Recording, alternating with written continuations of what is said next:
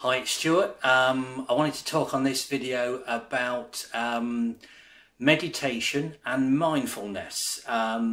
Two things that you may have practiced in an effort to try and lessen the symptoms of your depression or anxiety. And my experiences of these as well, and how they've helped me to a certain extent in trying to sort of battle against these two illnesses. So I guess certainly mindfulness I found incredibly helpful in the fact that in my belief mindfulness is the fact that you put your concentration on something else for a period of time. It may only be in a short period of time, but for instance going outside and just stopping and looking around at the trees and hearing the leaves rustle in the trees and smelling the smells that are out there, even if it's only for 10 seconds. While you're doing this, it's impossible to think about anything else, to think about the things that are maybe giving you anxiety, to think about the symptoms of your depression and the horrible feelings that you've got. And it does give you some relief. And if you can get into a regular habit of practicing this, can be about anything, just trying to be there in the moment, not trying to think about the past, and not trying to think about and preempt what might happen in the future, what you're expecting to happen. Just try and be there a little bit and appreciate what is going on around you.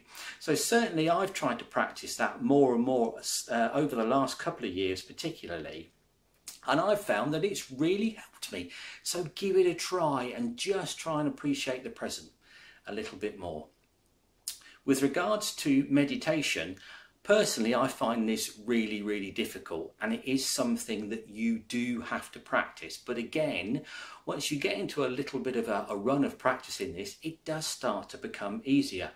A good way of starting, I found, if you go onto YouTube and search for 1 moment meditation, you'll find this cute little cartoon guy, a black and white cartoon guy. And he kind of takes you through this meditation procedure, and this is only for 1 minute. And the guy who runs the site says that if you practice this, you can drift yourself away for 1 minute, and sometimes it's all that you will need.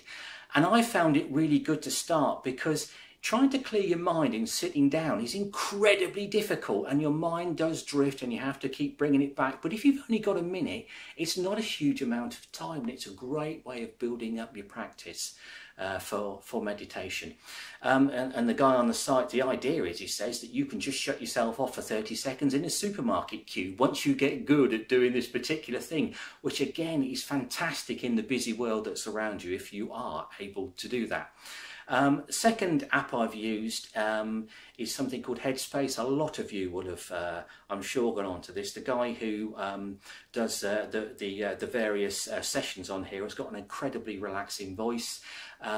But again, you do need to practice, and you do need to do this regularly. And if you find it helps you, it's worth the investment of buying future developments of the app, which get into the process of meditation a little bit more in a concentrated way.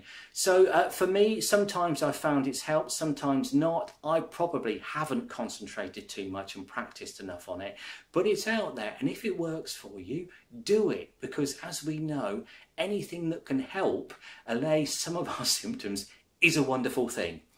So I hope you're having a good day, and I will see you all again soon.